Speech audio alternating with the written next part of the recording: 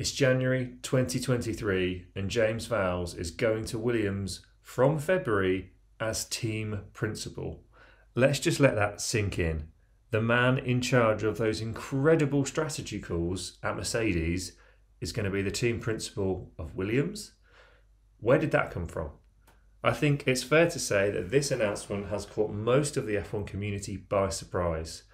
There was widespread speculation as to who could replace the outgoing Joss Capito, but James Vowles was not a name we were expecting to see in that role.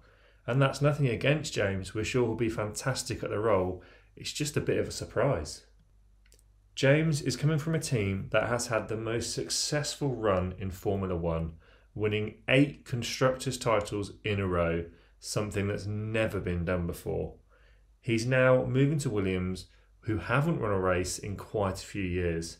So on the surface, it does look like a bit of a strange move. However, from a personal point of view, we can see how James may have arrived in that role. Let's look at the current situation at Mercedes. Toto Wolff co-owns the team and is likely to be in the role for several years.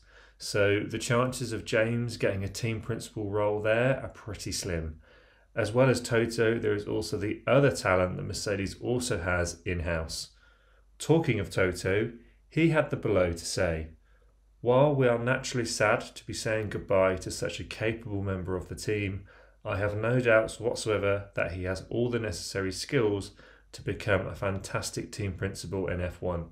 We wish him every success and are delighted that he will take his next step in his career with Williams, a strong technical partner of ours, and one that has a place close to my own heart."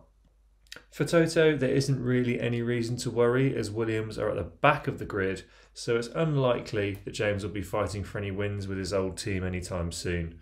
Let us know what you think in the comments and we'll see you next time.